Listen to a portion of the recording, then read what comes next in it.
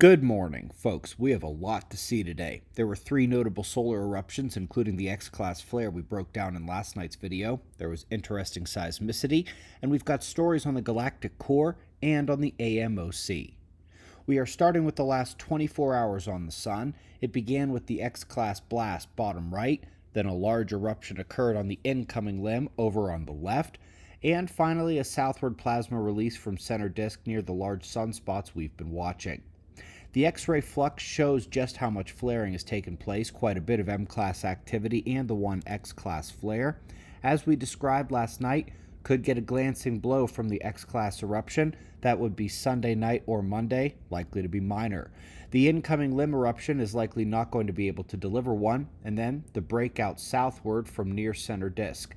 Hopefully, we recall back in January we said that the next mini uptick was due here in February. We've certainly got it, haven't we?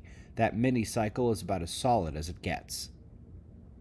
We've been in a level 2 proton storm for several hours here, probably going to continue for a good bit today, mostly a polar cap absorption event there. And one of the previous potential glancing blows impacted overnight, and as forecast, it was weak. No geomagnetic storm activity from it. Folks, Hawaii was shaking a good bit yesterday. The 6.3 was downgraded all the way to 5.7 and was followed by several aftershocks. Hopefully no volcanic aftermath from that, but it is on the flank of Mauna Loa. There was also a 4.6 near Los Angeles felt across the area. A few days ago we had suggested that the California earthquake signals were returning very weakly at first, and I am hoping the 4.6 is all we're going to get, but the risk window is not completely closed as of now. We're off to the galactic core, where they say that the central black hole is spinning extremely quickly.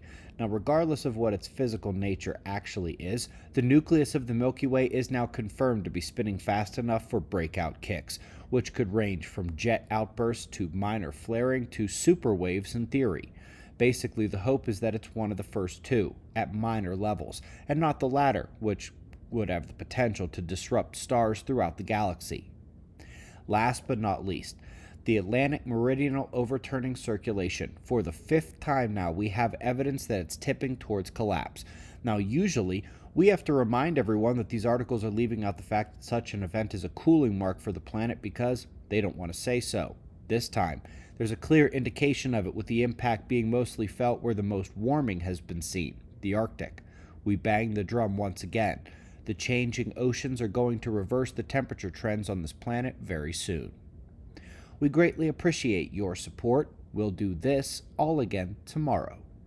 Right here, but right now at 6 a.m. in the new Valley of the Sun. Eyes open. No fear. Be safe, everyone.